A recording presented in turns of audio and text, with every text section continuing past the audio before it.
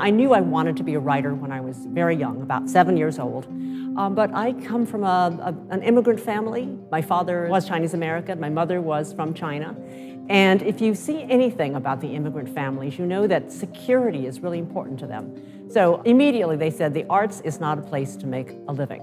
And I was encouraged to go into sciences. So that's how I ended up in medical school. But even after I became a doctor, I knew that I was a writer.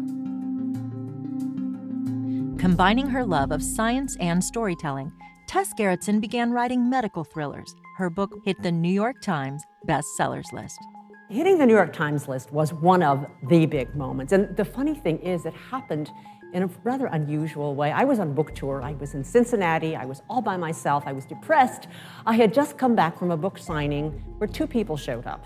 And I think only one of them bought the book. So this was before cell phones, so I had no idea what was going on in New York. And I get back to my hotel room, and there are all these messages. And that's when I found out I had hit the New York Times bestseller list for the first time. And I'm by myself. So I went down to the bar, and I just happened to tell the bartender, who was this lovely young woman who was going to law school, and I said, I just hit the list. And she brought out a bottle of champagne, and she said, it's on the house. And so I spent my first night as a New York Times bestseller in my room, drinking champagne and reading the National Enquirer. So that was like my celebration.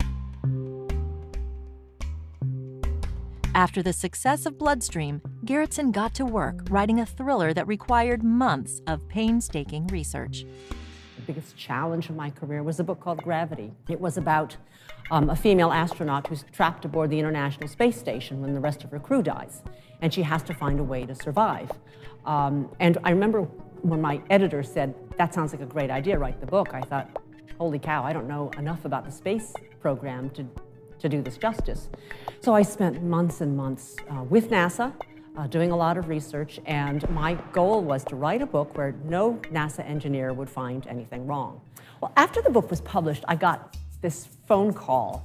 I don't know his name, but he clearly had a Texas accent, and he said, I work here at Johnson Space Center, and I read your book, Gravity, and I hate to tell you this, but you got something wrong. And I said, oh God, what was that? And he said, well, in this chapter, you have your hero drive into the Building 30 parking lot and park his car. And I said, yeah, and he goes, I've worked here for 20 years. I've never found an empty space in that lot. So he really called to say how much I got right. Gerritsen's Rizzoli Isles series is a much beloved fan favorite and also a hit TV series. I've been so surprised since the television show Rizzoli Isles began that people have their own image of what Jane and Maura look like, their own idea of what their relationship is. I guess the best metaphor I can come up with is that I wrote this original tune, and everybody else is coming up with new versions of it. There's a jazz version, there's a rap version, there's a classical version, but it's all basically Jane Rizzoli and Maura Isles and how they work together. I created Jane Rizzoli. She was a secondary character. She walked onto the stage, and I thought, I don't like you. There's something about you I don't like, and I'm going to kill you before the end of the book. So I didn't feel I had to make her likable because I thought she's a sacrificial secondary character.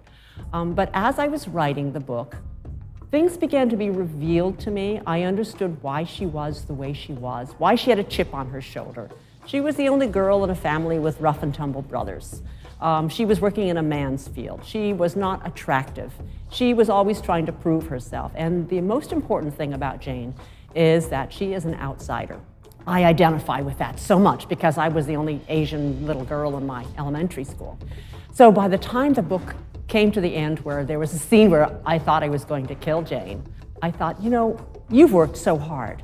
I know you're not the most likable person, but you don't deserve to die. So she survived. The character closest to me is Maura Isles, not because I like her, not because she moves me, but because she's so much like me. I never thought she was going to be a continuing character. She was brought on as just a walk-on. She was supposed to be the new medical examiner in Boston. And as soon as she came on the scene, I thought, I don't know who you are. You're very mysterious. And she stayed mysterious through that book. But by the end, I thought, I want to know more about you. So I wrote another book with her in it, and then things began to be revealed about her, and I realized she's really my alter ego. And so when I need to graft biographical details, like what kind of wine she drinks, what kind of car she drives, that's from my own life. Tess Gerritsen's books certainly move and thrill her legions of fans, but what moves Gerritsen about her work? When I look back at what books did I cry over when I was writing them, a lot of them tend to have children in them. A lot of them tend to have tragedy in them. I have this theory that if a story ends on a happy note, you close the book and you don't really think too much more about it. But if a book lands on a sad note or a bittersweet note, it's the way grief tends to stay with us longer. We think about that book a lot longer. Happiness is very fleeting, but grief can last a long time. And I want to just sort of touch on that, even if it's just a bittersweet note at the end of a story.